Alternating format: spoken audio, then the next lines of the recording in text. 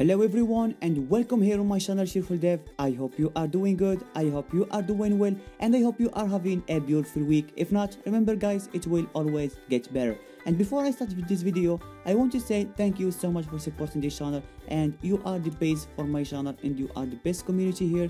Thank you so much for supporting me, and I appreciate, really appreciate your support guys. And of course, we played the game League of Legends, me and my friend Darkcode. If you didn't see this episode, go and watch it, because in this channel here we don't just create games or tutorials games, we also play games, because I'm a game developer and I'm a gamer, and I like anime and I like a lot of stuff. So in this channel I will be doing really a lot of funny stuff, and of course tutorials showing you guys how you can create games. So let's get started with this video. In the previous one we created an animation, a frame per frame in Photoshop, and imported it to Unity. In the second video we created an animation inside Unity using the animation tool.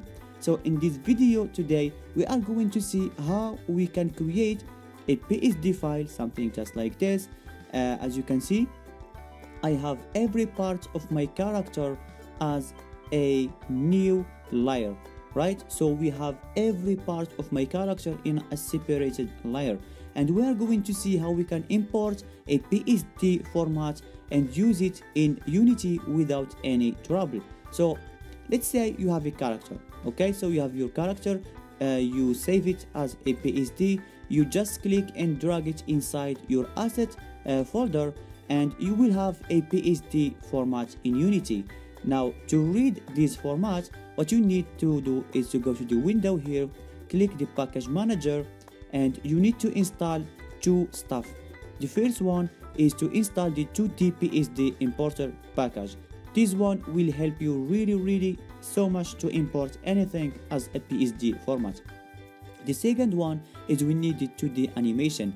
Once you've imported those two in your project, you can use them however that you want, and you will see your character appearing just like this, as it's just a sprite.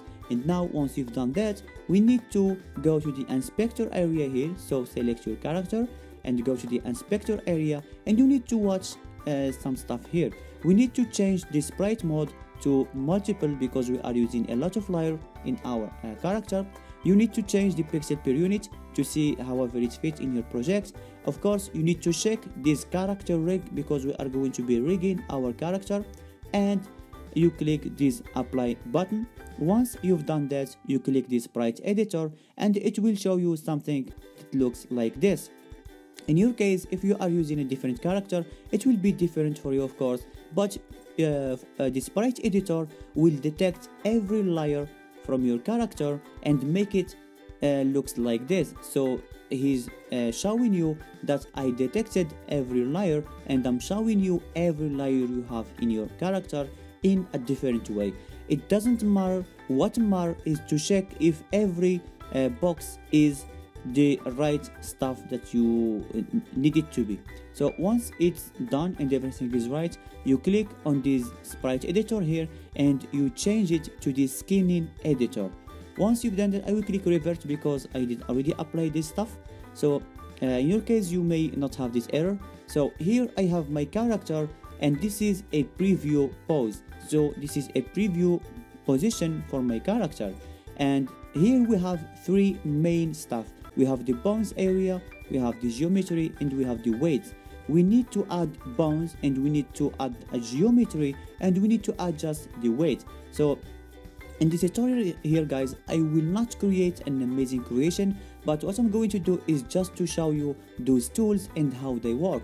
So to create a bone, of course, all you have to do is click on this create bone, and this way we can create a bone really easily guys. So let me just zoom in like this, and as you can see here I have the face. So if I click on my neck here, I can just add a bone just like this. So I have one in this area, and if I click here or here, it will keep going like this. So it means that this red bone here is the parent for every bone I created after this. So let me command Z to undo my movement. So you make sure the first bone you create is in the position that you want it to be. So in my case, I will create one in this area here. This means that I have this one as the parent for the next bones I'm creating. So I will make one for the neck here and one for the head in this area. And once you are done creating the bones you want, all you have to do is a right click and you are out of the bone creation. To make a new bone, of course, it's really easy, guys. All you have to do is to click and drag like this. But here we have a problem.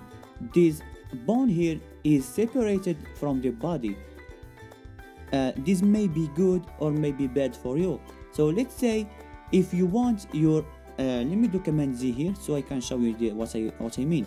If you want your bones hand affect your chest bone, you need to make them in a relation, right? So if you select this bone here, you will notice that we have this bluish bone here.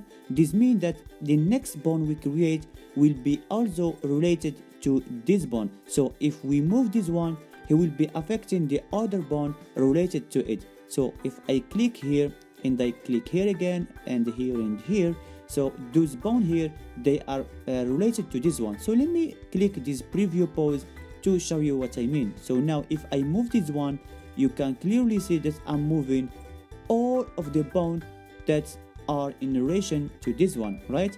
And if I move this one, of course, I can move it as I want. And this one, move these two because they are in a relation to it. And this one is a relation to this one, and this one got nothing, right? So you get the idea. That's really, really cool, guys. And as you can see, any bone that you move is going to be affecting the other one. Let me reset the position.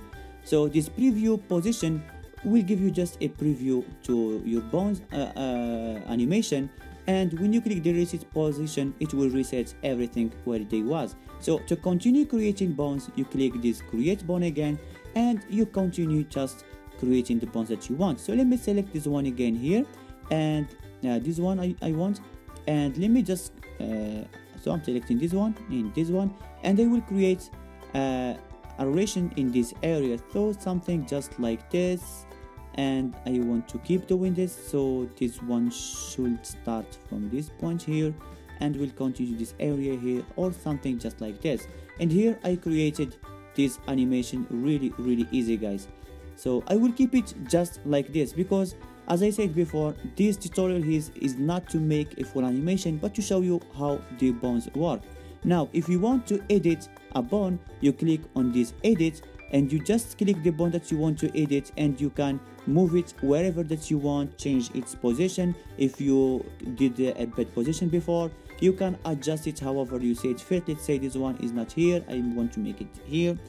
It depends on your character and how you see it fit. And if you select this split bone, it will give you the power to split a bone into two or more places. So let's say here I want my leg to to be able to stretch in this particular position. All you have to do is to just click, and now we have two separated bones. And you may notice why Unity giving a specific color to every bone. We will see in the next minute why we do this. So let me just Command Z.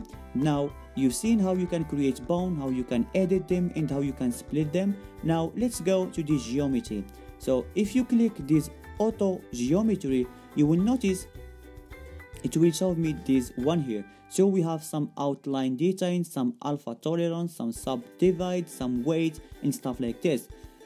Now here you can adjust it however you see it fit. So let me click this generate for all visible to see how it works.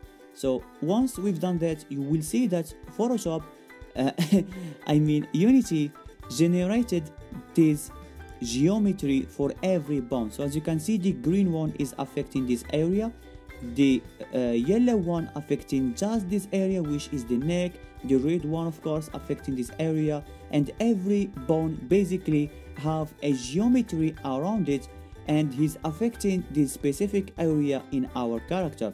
So if we click on this preview position here, you will notice that now we can move those however we see them fit. And as you can see, of course, everything related to this bone here, it means that we can rotate our character however we want. And if we move the leg, as you can see, we can easily move them however we want. So as you can see, now any part of our character is being affected by something. Now you may say this is really bad, and it is, because we are not doing something crazy here. We are just learning how we can generate this geometry and how we can add them to our character.